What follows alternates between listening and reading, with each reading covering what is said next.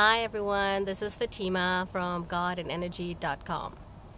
Now today what I want to talk about is a topic that has been going on around me and my people that I'm around, my clients, and we're going to talk about forgiveness.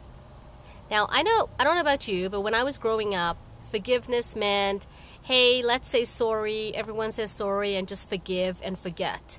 Now, I don't know about you, but that just did not work for me. I mean, how can you forget if there's an injustice? How can you forget if there's been pain that's been caused, right? So we carry around this pain, we carry around this hurt. It's like, oh, I'll never be able to forgive and forget because it's just too painful.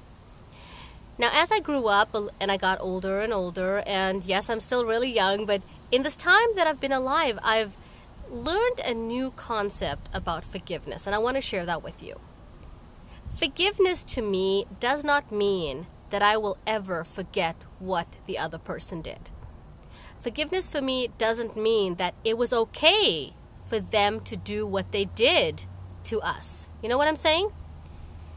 But forgiveness for me means I no longer wish to hold on to that negative energy. I no longer want to think about it. It's just too much.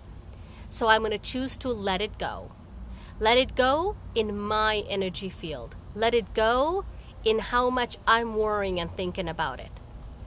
When we don't forgive and we hold a grudge, it's like pouring a glass of rat poison into a cup, looking at that person who did that injustice to you and saying, I will never ever forgive you. And then you take the glass of rat poison and you drink it.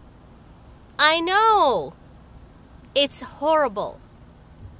So I'm going to continue this video on the second part, and we're going to talk about different kinds of things on forgiveness and what it is. So click on part 2 for your free report, 5 secrets to staying empowered even if your world is falling apart. Go to my website, godandenergy.com. Take care. Have a blessed day.